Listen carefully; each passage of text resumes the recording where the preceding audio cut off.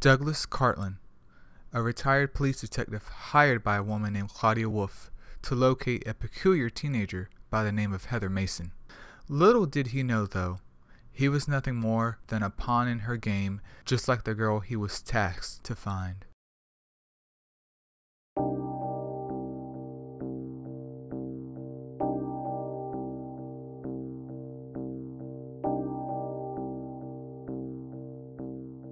As we journey through Silent Hill 3, we encounter Douglas, a middle-aged man who seemingly cannot stop following Heather. In fact, he is the first human encounter we have in Silent Hill 3, and also the last, depending on the ending that the player earns. But in regular Silent Hill fashion, the less we know of a character, the more cryptic they seem. Let me provide a little bit of background on Douglas before we take a look at his most important scenes. 10 years before the events that take place in Silent Hill 3, Douglas was a police detective stuck in a troubled marriage. As a police detective, Douglas undoubtedly dealt with cases of homicide, assaults, and robberies. In 1 week, he could go from investigating a simple burglary to analyzing footprints in a room painted with blood. While not stated exactly when, Douglas had a son who died after a bank robbery gone wrong. It is said his motive was to help his family due to financial issues that were going on. Douglas internalized that loss as his own fault. If he had a better position in life, his son wouldn't have attempted something so impulsive and dangerous in hopes of stabilizing his failing family dynamic. After the loss of not only his son but his divorced ex-wife, Douglas decided to handle things in his own way. He retired from his job as a police detective and became a private investigator instead. Police detectives purely focus on crime investigations, while private investigators take on a suite of different activities. While not explicitly stated, Douglas probably began his career as a private investigator after retirement for not only more money, but with no family to go home to anymore. Investigation was all he knew.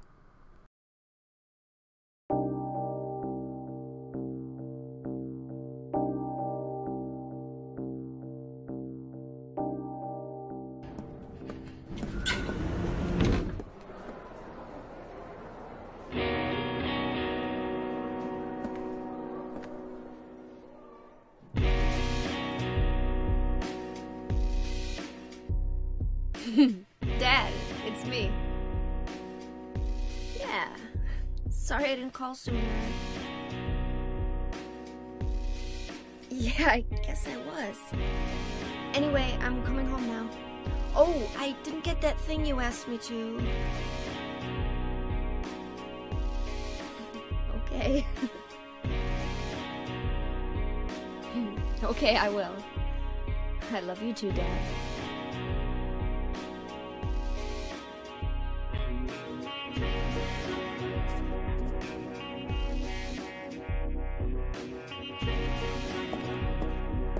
Heather, I need to speak with you. My name is Douglas Cartland. I'm a detective. A detective? Really? Well, nice talking to you.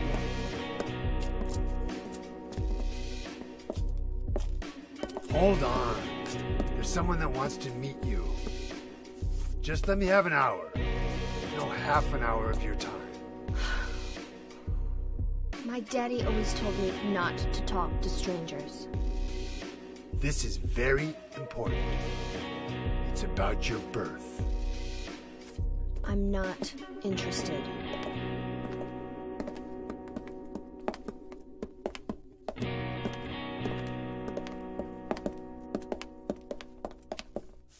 Are you still following me? Do I have to scream?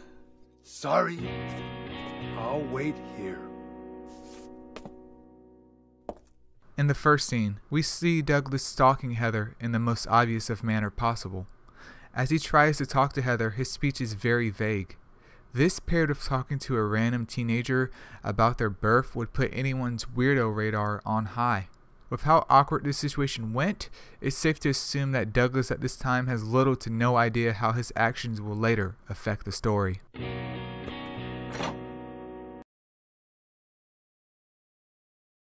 The second time Douglas is encountered is after the brutal death of Harry Mason, Heather's father. He is blamed for Harry's death, which is rightfully so, but unlike many characters in the series and in real life, Douglas can admit to himself and Heather that this without a doubt is a byproduct of Claudia.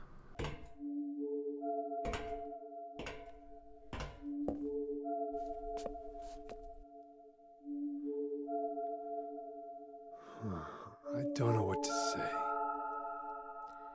Then don't say anything.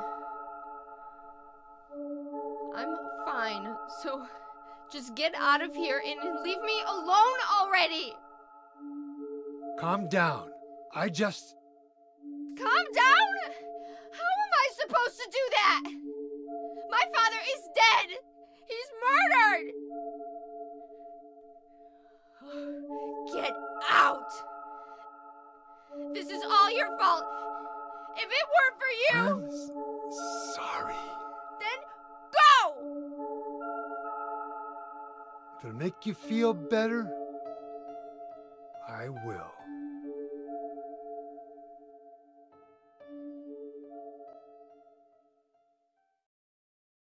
We watch as Heather mourns over the death of her father as Douglas stands beside her, fully aware of his actions that caused another's demise. This scene does show some significance in Douglas's character. Not only does he take responsibility for Heather's loss, but we see he also sympathizes with her. I'm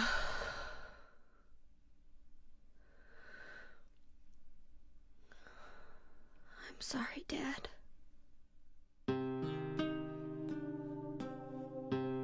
What do you do now? I'm going to Silent Hill. What's in Silent Hill? I don't know. Do you think it's safe? Of course it isn't. I don't know what kind of hell is waiting for me there, but I've got no other choice. I don't care about God or paradise. If that's what she believes, then fine. But she won't get away with what she did.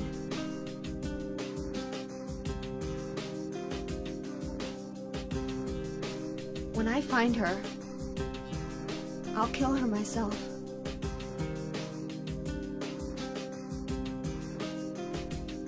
Revenge doesn't solve anything.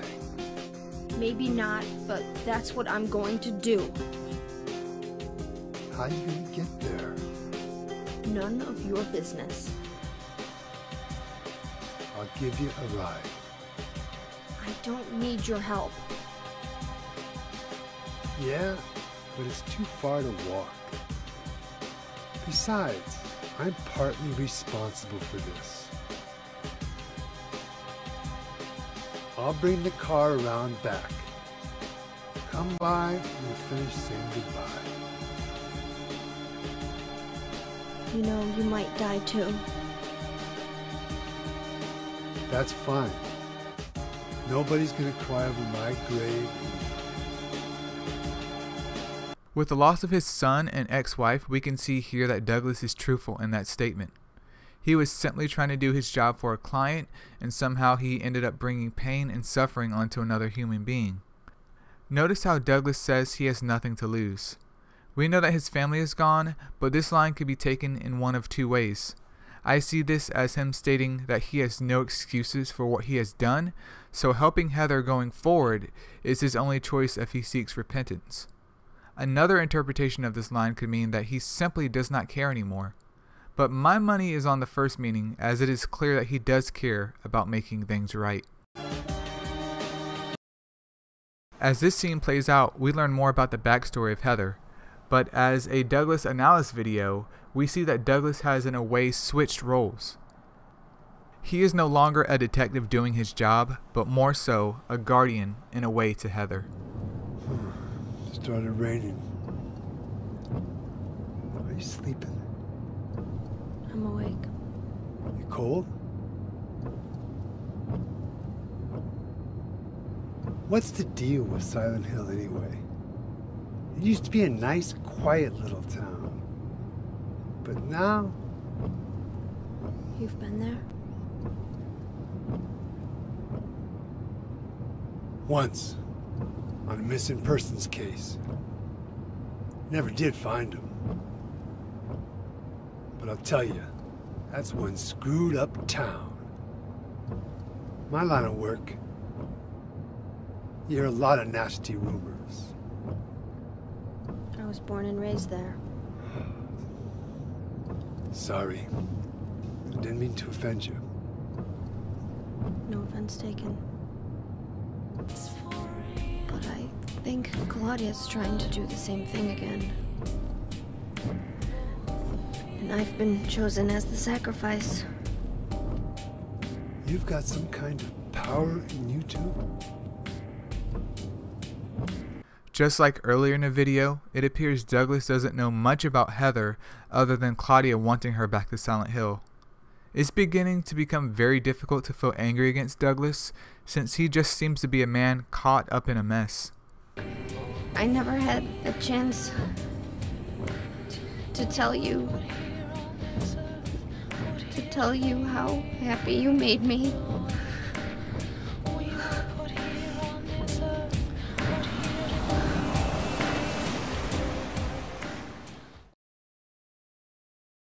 After the car ride, Douglas is coming off more and more as a father-like figure to Heather. Perhaps he is subconsciously doing this as a small atonement to the death of Harry, which he knows he helped caused. I'm gonna head for that Leonard guy's house. You check out the hospital. You got the map, right? Yeah. You gonna be okay alone? I'm not a child, you know. Are you sure it's not you who's afraid to be alone? You're right. I am afraid. I'm 50-something years old. I ain't never seen nothing like this. I still feel like I'm dreaming. More like a nightmare, I'd say. Yeah. I want to wake up and have a smoke already. Meet me back here when you're finished looking around the hospital. Okay? Roger.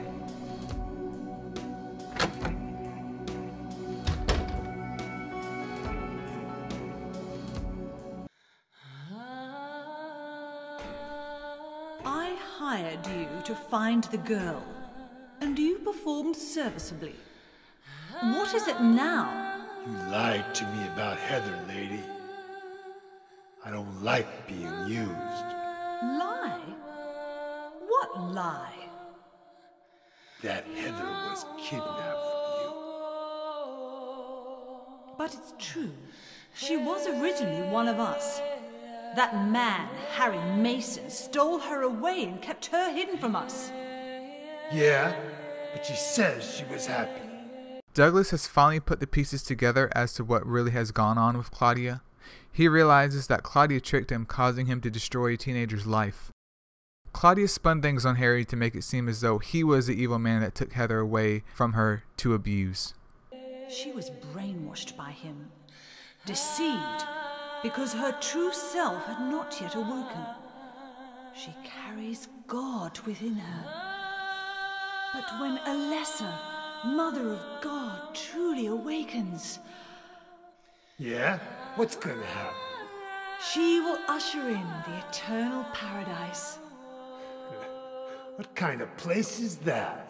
A place with no pain, no hunger, no sickness, no old age.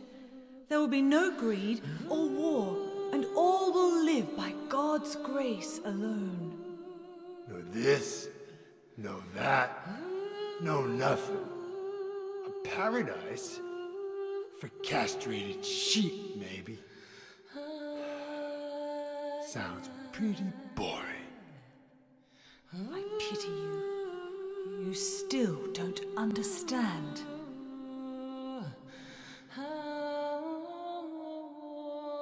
Notice how Douglas isn't buying what Claudia is trying to sell. Mistakes have been made that he cannot take back, but he wants nothing to do with Claudia's delusions. You're going to kill me? Is it really so easy for you? I've done it before.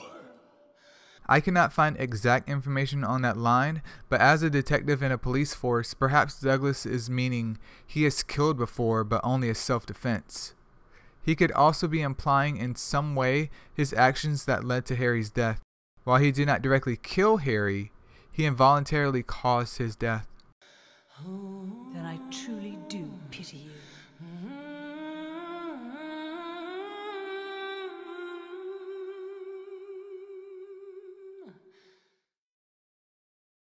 Douglas, You're late. are you hurt? I can't move my right leg.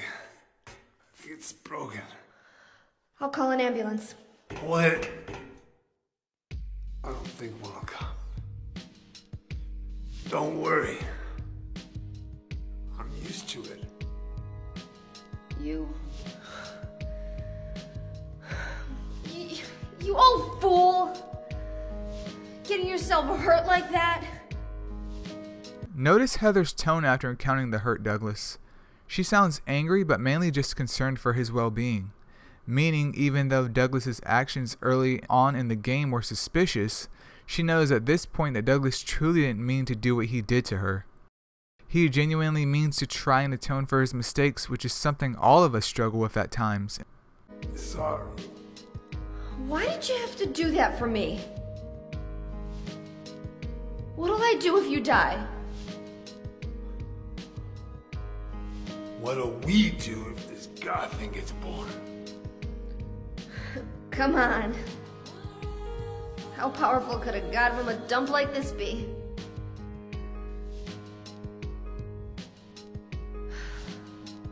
I'm sure it'll be no big deal. Yeah, but anyway, something's gonna happen. Who knows? Maybe we'd all be better off if it did. But if this is how a god of mercy acts, I don't want to see any more of him. That's a pretty good reason to risk my life, don't you think? Plus, I'm just an old fool, right? You think you're Superman or something? You know, I always wanted to be him. Besides, Yeah. I want to help you out. You don't have to feel responsible. I know it's not your fault. You remind me of my son. This line explains the switch in Douglas's behavior since the first scene. As Heather progresses through her journey, Douglas naturally became more a father-like figure to her, or guardian if you would prefer. Perhaps he saw similar traits in Heather as he did with his son, but unlike the son he was unable to help, he is willing to die to not repeat the past once again. You said nobody was going to cry for you.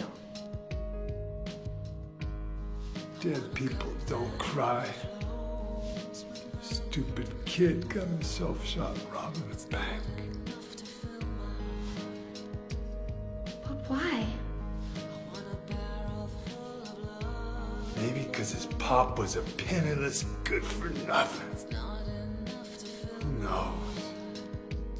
Anyway, now I guess I'll never find out. Sorry. I shouldn't have said you reminded me of a guy like you. Well, maybe if you had compared me to your daughter. Listen, I'll take care of the rest. You stay here and I'll be back when it's over. You'll be okay by yourself. Hey, no problem.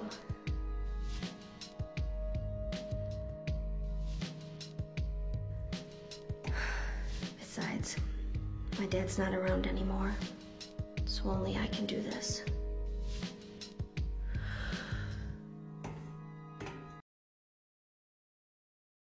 With the death of God, the nightmare of Silent Hill 3 is finally over, and depending on the player's choices, Heather and Douglas can walk away with a happy ending. If one choices were poor, however, only Heather will escape Silent Hill alive. Notice how happy Heather is towards Douglas in the good ending? Even though Douglas was wounded when he faced Claudia, Heather has accepted that the events that took place wasn't his fault. Throughout the game, Douglas never gave off any red flags or questionable behavior to make her think otherwise. He was just an honest man who was tricked into doing a wrong thing. I do find it fascinating how simple Douglas's character is. With his normalcy amongst the other characters of Silent Hill 3, he may appear bland, but it's within this blandness, so to speak, that helps him stand out against the other characters that crosses Heather's path.